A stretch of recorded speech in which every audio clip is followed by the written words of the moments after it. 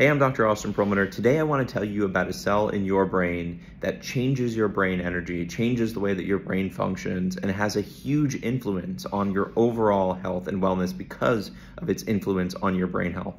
This is a cell of which you have billions, and it's something that almost nobody really talks about, and it's a cell called a astrocyte. Now, astrocytes are so essential to brain energy because they couple with neurons to provide neurons with additional fuel, especially in times of high metabolic demand.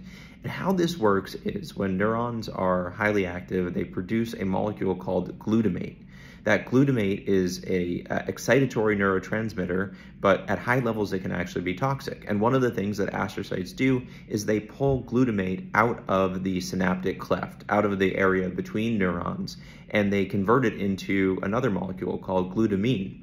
But when high levels of glutamate are present in the synaptic cleft, and when astrocytes pick up that glutamate, they actually activate something called the lactate shuttle, where an astrocyte will pick up glucose from the space around the astrocyte and convert it into a molecule called lactate. And that lactate can actually be transferred over to neurons, providing them with an additional fuel source at times of high levels of energy consumption.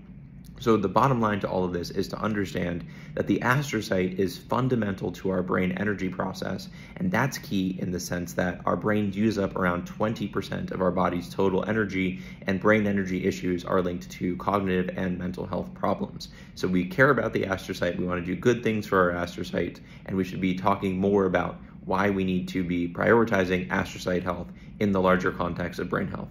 Thanks for watching.